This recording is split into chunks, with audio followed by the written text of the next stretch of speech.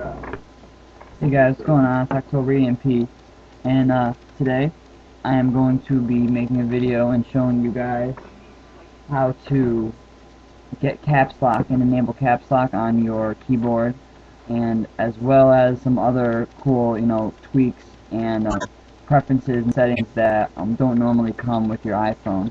And obviously this is for jailbroken iPhones. So the first thing you're going to want to do is go into Cydia and search Advanced, and you're going to want to go down and see Advanced Preferences, Big Boss. You're going to go ahead and click on that. And I already downloaded, so you guys are going to want to install this.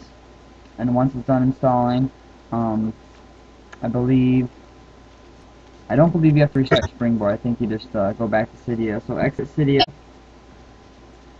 and then you're going to want to go into Winterboard.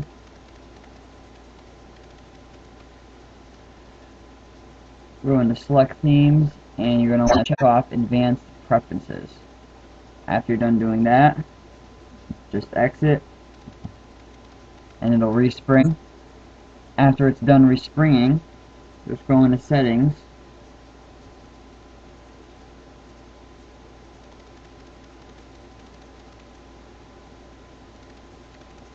and now all of your settings right here will have multiple different kinds of add-ons that this Winterboard, it's not really a theme, it's like a tweak that you have to start up from Winterboard. I'm going to show you guys what I'm talking about. Here we're in General, and now you have all these different options within the settings. So we'll go to accessibility first. See, I don't really remember what's there now that I've had this for so long, but what I really want to show you is something that I found very interesting and helpful. And that's caps lock.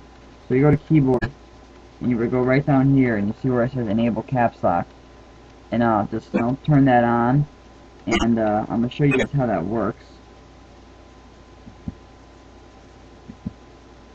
I'm going to go into Notepad.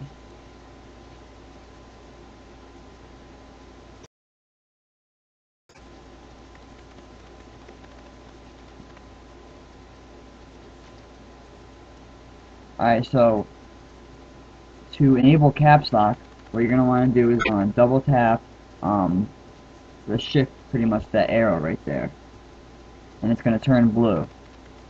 And now you're in caps lock, so you can type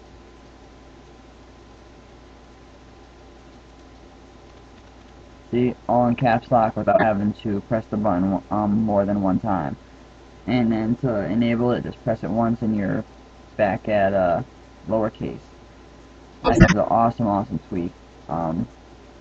Very helpful, especially if you do that do a lot of text messaging, and you want to show people that you're yelling or something like that. This is a very good way of being able to do that without having to press that up arrow over and over and over again, and I know that you guys know how annoying that is. So I'm not going to go through the whole thing. You guys explore, see what kind of different things you like. There's tons and tons of different options. You can change your time to the amount of RAM on your phone. You could change it so the battery's not there and it's just a percentage. There's tons of stuff. You can make it so your phone doesn't go to sleep. I can't list them all, but there's a lot of them that you guys like.